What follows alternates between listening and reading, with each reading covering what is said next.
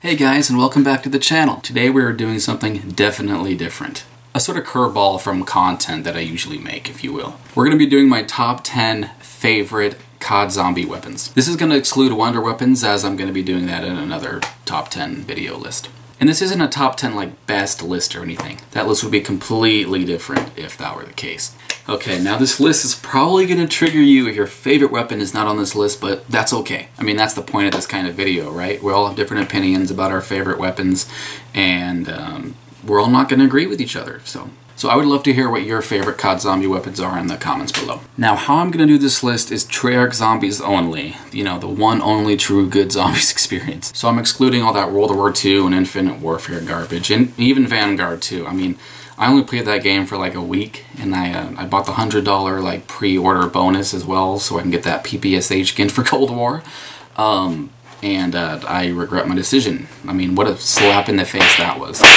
Anyway, I try to include at least one weapon from like World at War, all the Black Ops games, and Cold War. So without further ado, here is my top 10 favorite COD Zombie weapons. But first, honorable mentions. What kind of list would this be if I didn't at least include some honorable mentions? And I have 7 honorable mentions, and I know that's kind of a lot for a honorable mentions list, but there's a lot of COD Zombie weapons, so whatever, I'll try to make this quick. So none of these honorable mentions are in like any particular order, they just almost kind of made the list. And the first one we got is the MP40. Yeah, I can already see the hate comments down below. Man, the Black Ops 1 version of the MP40 would definitely be my favorite. Man, those iron sights on that are so sexy. Even though I think they're the same ones as the World at War one. I don't know, but I like the Black Ops 1 version. But it's really never a weapon that I go out of my way for, unless like I actually really need a gun. Like on Kino when the dog round is next round, you know, the MP40 right there, let me just grab it. Or on Origins when the Panzer is, you know, next round and it's just near the dig site, you know, grab it for 1300 points and pray to God he doesn't grapple your ass and flamethrow your face off. So yeah, that's the MP40. Sorry not sorry, guys. Next is the MG08. You're actually going to see a lot of Origins exclusive weapons on this honorable mentions list. And BO2 actually was really good at doing that like one map only kind of weapon thing. I mean, I love all those weapons, but only having them on like one map definitely changed my opinion on where they stand on this list. And I actually have one exclusive map weapon that you'll see later in the list that actually made the top 10, so there's that to look forward to. So the MG08, it's a super fun weapon to use. I mean, I always love grabbing that. But, I mean, you're already super slow in the mud on Origins anyway, and then adding an LMG, trying to run through it, it's just a nightmare. And sorry about this lighting, guys. I'm trying to figure it out here. I just got this. I don't know if I can make it darker, change the color, lighter. I don't know. I'm still kind of messing with this for the 2022 new year, because I'm recording at 10:20 at night, so. Next we actually have the Mauser. Definitely the BO2 version though. The sound effects when you shoot it are just way better than the Black Ops 3 version. I love how OP it is when you shoot the Panzer. The scope is really dope on it too, but like the ammo just sucks on it. Oh my god, I never keep it for like more than 2 or 3 rounds when I pack a punch it, so. So my next honorable mention is the Dracon. Man, this would have been number 10 for sure. I really like this weapon. I mean, this, the Vendetta, and that SVU were just so fun to like spam when you're like camping on like catwalk or something. My sweet little sniper, and I love the ELO sight on it. So next is actually the KSG, another Origins exclusive weapon.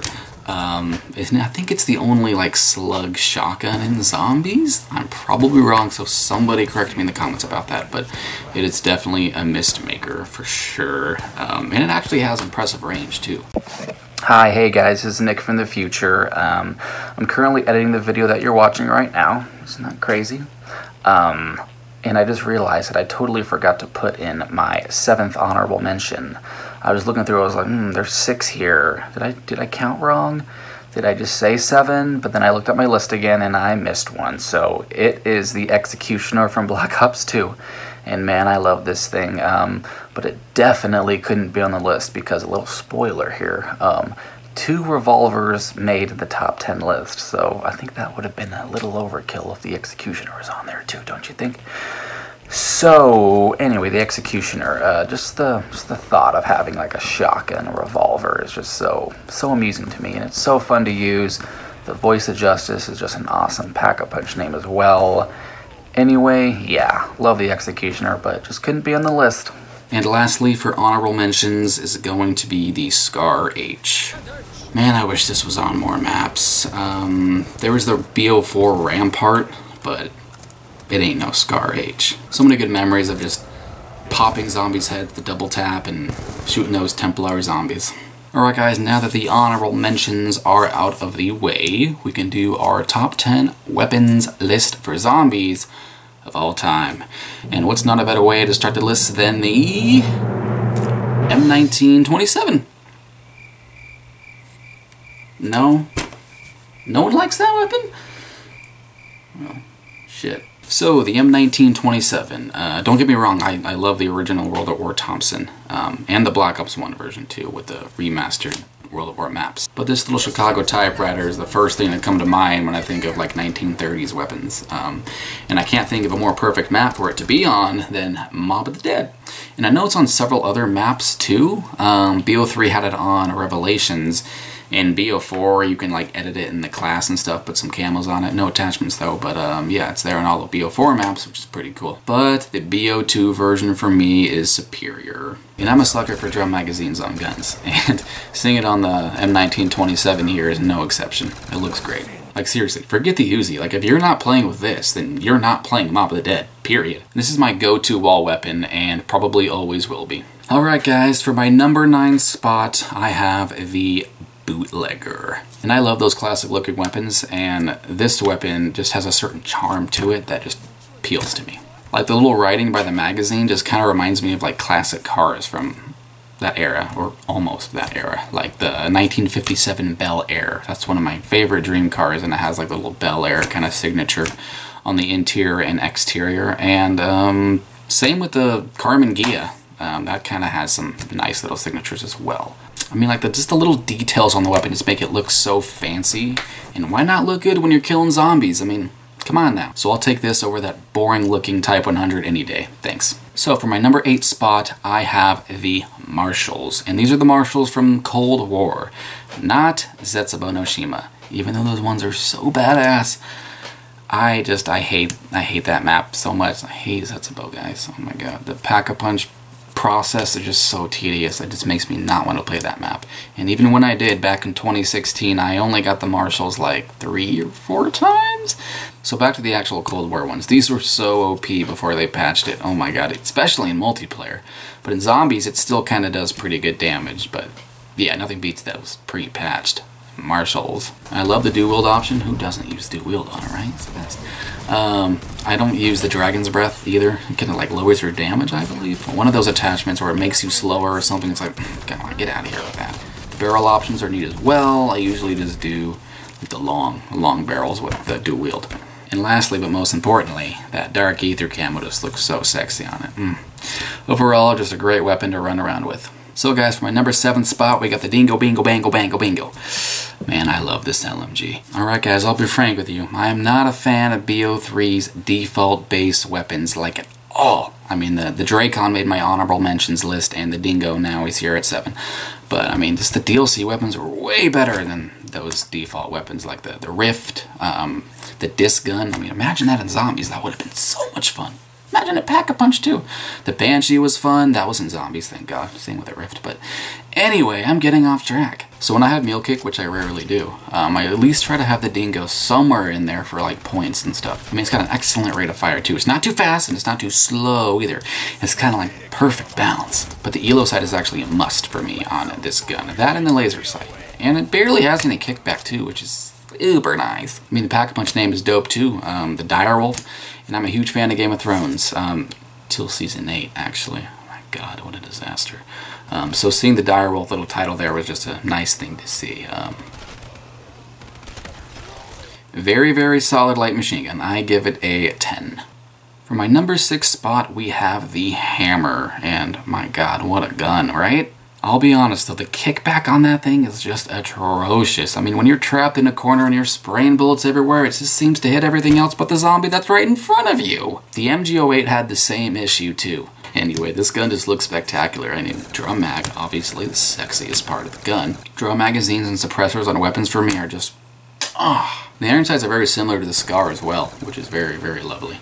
So when I'm using the hammer in multiplayer on Nuketown, I use grip, obviously, suppressor, and I use a little reflex sight with a little blue one on there. You know, it shreds, guys. I would use it. But for zombies, though, obviously, I use the grip attachment when I pack-a-punch it. So yeah, that's the hammer, guys. Who doesn't love it? So you made it all the way to my top 5. Well, my favorite LMG of all zombies, all time, is the Zweihander. I mean, this gun just looks so badass to me. I mean, especially with that dark matter camo on it. God, this looks so good.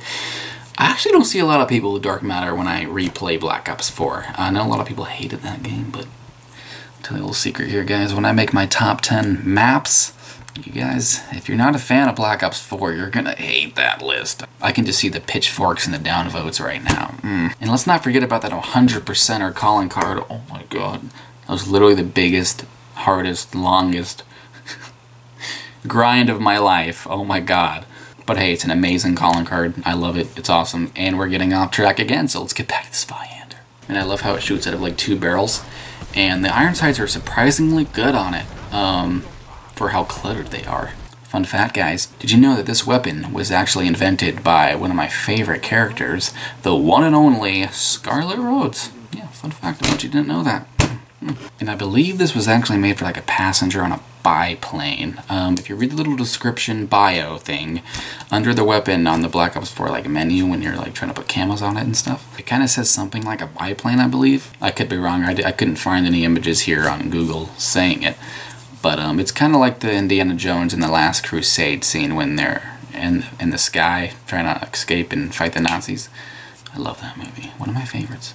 But anyway, what a fantastic gun. So remember when I said there was a one map only exclusive weapon that made this list? Well, my number 4 spot goes to the Remington New Model Army. Oh man, it's just such a fun little cowboy gun. Perfect for a small western town. It was also featured in the Origins opening cutscene. Dempsey was using it, but just like the Olympia that Nikolai was using, it's nowhere to be found in the actual game, which I always thought was just super weird. But whatever, hey, I mean, it just makes it more special for it to just to be in buried. So it was either going to be this or the Bloodhound from Shadows of Evil, because that thing is super OP in like the early rounds for whatever reason. Like I think just a one-shot headshot, but it had to be the Remington New Model Army for sure. So anytime I play buried, I always hit the box for this weapon. I get Leroy, or Arthur as his name is, I get him to lock the box, and I just keep hitting it until I get this weapon. Screw the Paralyzer, I could care less about that weapon actually. And the Time Bomb, who likes the Time Bomb? Like really? Obviously you gotta go for Monkey Bombs on this map. We're getting sidetracked again. Like everything just feels so right when you're using this weapon. And the Pack-a-Punch name is so fun. It's one of my favorite Pack-a-Punch names, the Sassafras. It's just so fun to say, Sassafras. I love spamming this thing into like hordes and stuff. And Vulture Aid helps too with the little tiny bullets they give you. So the Remington New Model Army, yeah, it's a must-have for any cowboy or cowgirl that likes to roam those parts. So speaking of revolvers, my favorite revolver of all time is here in the 3rd spot, and it is the Python, or Colt Python, I mean whatever you want to call it, it's the same thing. When I think of a revolver, this is the first thing that comes to mind. The BO1 version is definitely my favorite because The Walking Dead it actually came out the same year, Halloween 2010.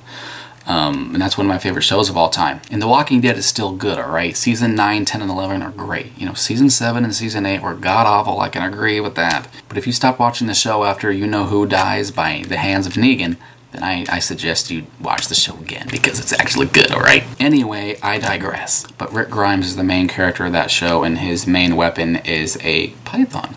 I wish actually Black Ops did the more chrome look in-game. I think that would have looked a lot cooler than just the black. But it's still awesome nevertheless. Now that I think about it, this is actually my favorite weapon to spam into hordes. And I love that they actually included a speed loader when you pack-a-punch it to the Cobra. I mean, it just makes it so much higher for me on the list instead of just putting one bullet in at a time. So, the Python. Just the revolver of all revolvers in my eyes. For second place, my favorite assault rifle of all time. The AN-94. The Black Ops 2 version, of course. I mean, the Mob of the Dead AK almost made the list just for the simple fact that when you pack-a-punch it, it's called Reznov's Revenge. And Reznov is definitely one of my favorite Call of Duty characters of all time. I mean, I do love the Black Ops 4 version as well. I love how you can put attachments on it and cool camos, but the Black Ops 2 version is just lightning in a bottle. I love the iron sights, I love the magazine, I love the sound of it when you're shooting it. Just, We can't forget about that pack-a-punched ammo count. I mean, come on, man, it's so good. But anyway, I can go on for hours praising this and my #1 spot, so we're done. That was the A94, ladies and gentlemen. Was it gonna be anything else? If you know me personally, you know that my favorite weapon of all time, any Call of Duty game, multiplayer and zombies, it's the iconic PPSH-41. I mean, this weapon, it has no flaws in my eyes. Everything, and I mean everything about this weapon is just perfect. I sleep with it at night, actually. And if a robber tries to rob my house, I'll just pull this up, and they'll never step a foot in my house again. Or I could use this, which actually did not make the list either. Sorry, guys. Or I could use this too. I mean, I could use all three on them and definitely never come back. I love all the versions of the PPSH-41, but the best version to me is the World at War version. Like the ammo count when you pack-a-punch it into the Reaper is just ridiculously good. It's like a mini LMG. I mean, and you're faster when you run with it too. And my second favorite version of the PPSH is the Cold War version. I mean, you can put cool attachments on it. You can put camos, like the cool Mastery camos on that, look really good on it. You can put the stickers, the charms, and even like the Mastercraft and blueprints. You can mix them all together and you can make one weird looking PPSH, which is just so awesome. I mean, I can't stop saying good things about this gun, so let's cut it here before this video is like 5 hours long. Cool, okay, thanks, yeah. The PPSH-41 will never be topped for me in any Call of Duty game, period. So that is it, guys. I hope you enjoyed this video of my top 10 favorite Call of Duty zombie weapons of all time. Man, this lighting, man, I mean, I hope it looks good when I actually edit in Premiere Pro. Anyway, tell me what your top 10 favorite weapons of all time are in the comments below. So with that being said, I'm going to put a link to my Instagram, some videos, and some other playlist of mine in the description below. If you guys want to follow them, cool.